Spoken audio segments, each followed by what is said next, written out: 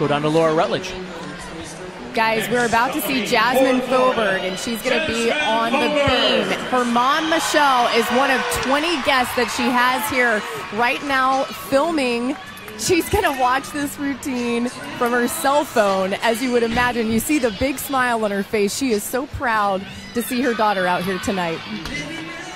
We weren't sure if we were going to see Megan Skaggs or Jazmyn Foberg in this spot in the lineup, but Foberg, the freshman out of Bayville, New Jersey, got the call tonight.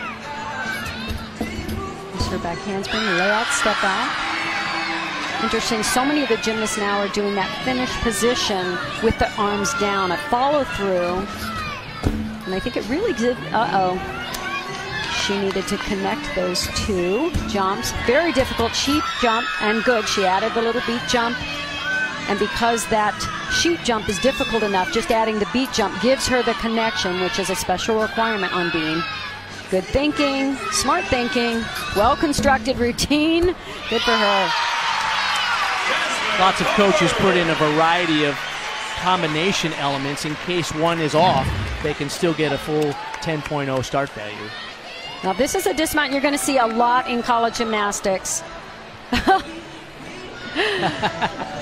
Mom approves, and everybody back in New Jersey cheering her on.